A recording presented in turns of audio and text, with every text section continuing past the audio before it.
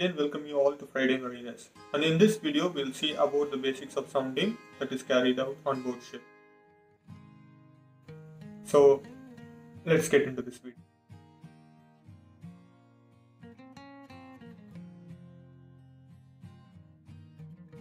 Common sense plays a major role in any operation that is being carried out on board. So think before you engage in any work. And we would like you to know that the information in this video are cumulative shared experience of our fellow seafarers. So now let's look at some of the basics we need to know about sounding. Sounding on oil tank and sounding on water tanks.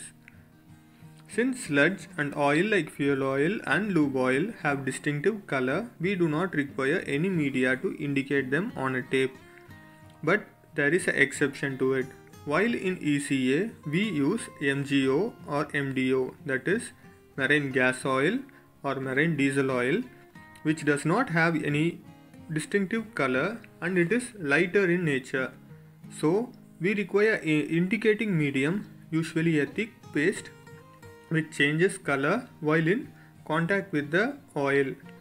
In the picture, you can see that the paste of the tape changing from pink to red.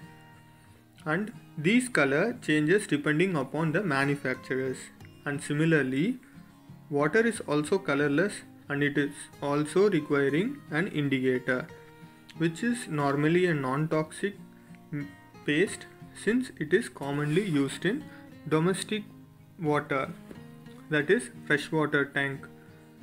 And in the example, you can see the color on the tape changing from yellow to red in contact with the water. Before we go any further, first let's see what is sounding and why is it necessary.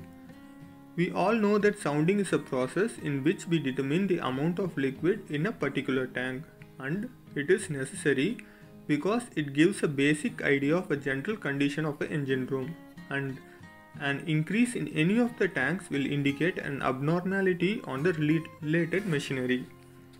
Hence, it is a vital operation that is being carried out. For example, an increase in fuel oil drain tank indicates abnormality in fuel oil system. An increase in sludge tank shows an abnormality in purifier system. And if you like to know more about the tanks, please check out our other videos. So now we know that by sounding we know the quantity of liquid in a tank. Now let's see how we are measuring it with the use of a simple diagram. Here we can see the top and the bottom of the tank, and the oil level is given with dotted line, and you can see that the measurement from the bottom of the tank till the oil level is called as sounding, and the measurement from the oil level to the top of the tank is called as ullage. These pictures provides a description of the sounding pipe. It shows the protective cap or the lid, the quick closing valve and the pressure relief valve. Usually the protective lid or the cap is made up of dissimilar material to avoid spark.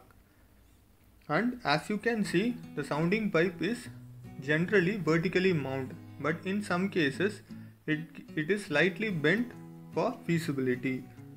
And as you can see, the end of the sounding pipe is given with a striker plate, and it is thicker than the other part of the floor since the bob or the weight of the sounding tape hits onto it. The second picture shows how the sounding is taken. A weight is suspended with the measuring tape inside the sounding pipe to indicate the level of liquid in a particular tank. And once we get the sounding in a particular tank, we equate it with a pre-calculated table which gives the volume in the tank at the particular sounding. We'll see about the sounding tape, interpolation, list and trim calculation, bunker calculation in a separate video. Here is an example of a sounding book used on board, and let's see an example how to get a volume using our sounding. The diagram shows a sounding table which has the sounding measurement listed as per the trim either by stern or a head. By plotting the sounding value, with the trim we get the quantity of liquid in a tank which is in meter cube. And in general, if it is a common rectangular or a barrel or a trapezoidal tank, the volume can be found out either by L into B into H or pi r square H or the Simpson rule. So here is an example of a sounding tape used on board. Here you can see the handle, the sounding tape and the weight by which it is suspended. That's it for today guys. Hope I have covered all the basics of sounding operation that is being carried out on board ship.